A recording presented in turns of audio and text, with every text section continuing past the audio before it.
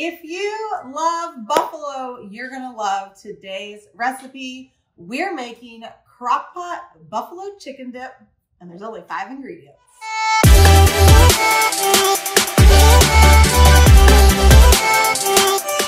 Hey guys, today I'm making crock pot buffalo chicken dip. It's 5 ingredients, and it's the perfect dip to make for any occasion. Football games, family gatherings, holidays. People love our chicken dip, and today I'm going to show you how simple it is. You just need 5 simple ingredients. If you're watching today, remember the link for today's video is on eatingonadime.com. You can just search crockpot buffalo dip, or you can say, hey, can I have the recipe? And we will send it to you and give you the direct link where you can print it, you can pin it, and you can share it. Okay, so 5 ingredients is what you need. You're going to need some chicken. Our chicken is already cooked. About 2 chicken breasts is what you'll need. Approximately, what did we decide on? About a cup.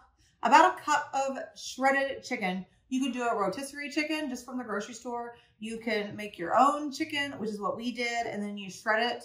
You could do chicken breasts, which is what we did, or chicken thighs would be good as well. You're going to need ranch dressing or buffalo, not buffalo, what did I say buffalo? What's the other dressing that's in buffalo? Blue cheese dressing. I'm having a, what's it called when your brain doesn't work properly? A brain fart. A brain fart. Are you allowed to say that on a cooking video? That's what I call it.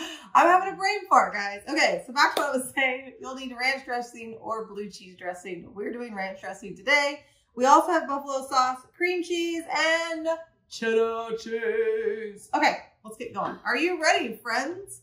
Step 1, I'm going to throw in, I'm going to do the cream cheese first. I'm going to throw in the cream cheese first. First thing I'm going to need to do is kind of dice it up a little bit because I want this to melt.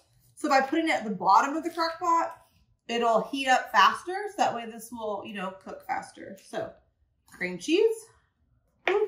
We're going to cut it up into little pieces, but you're going to like cube it just so it will, my cream cheese is softened, but just so it will melt faster inside the crock pot. I am using a small crock pot. This is the crock pot that I use all the time for my dips. We do have a link for it inside the recipe on the post. There we go. Save this so you can lick the package later. Anybody? Anybody else? No? Give me a heart. Okay. Let me know. Then I'm going to throw in my buffalo sauce. No, I'm not. Yes, I am.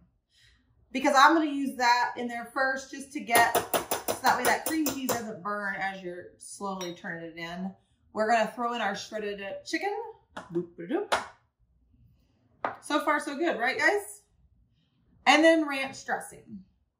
The full recipe is at eatingonadime.com, where you can print out the recipe, and then we're going to top it with the cheddar cheese. A quick stir,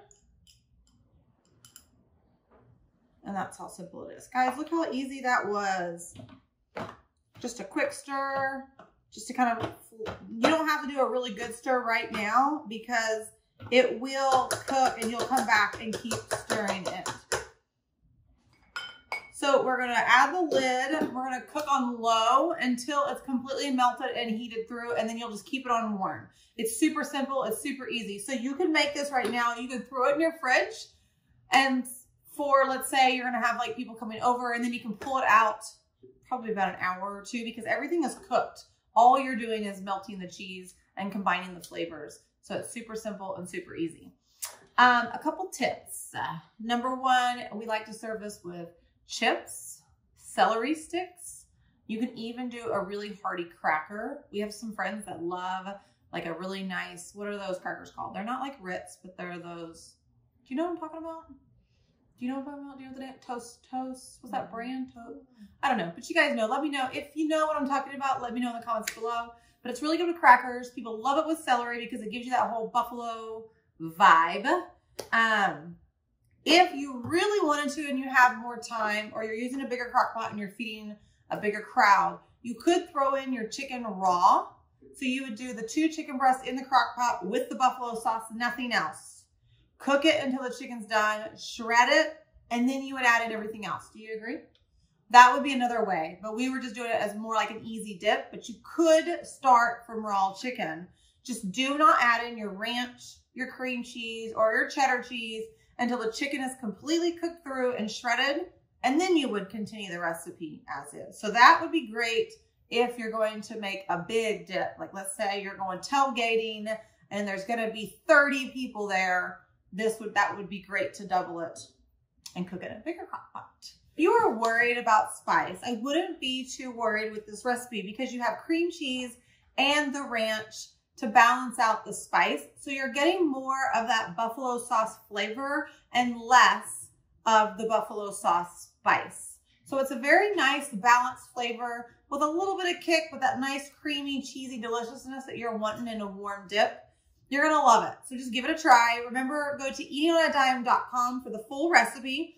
Thanks so much for joining me. Remember, you can get the full recipe, even the nutritional information, in the link in the description. We'll also include a link to our homemade buffalo sauce.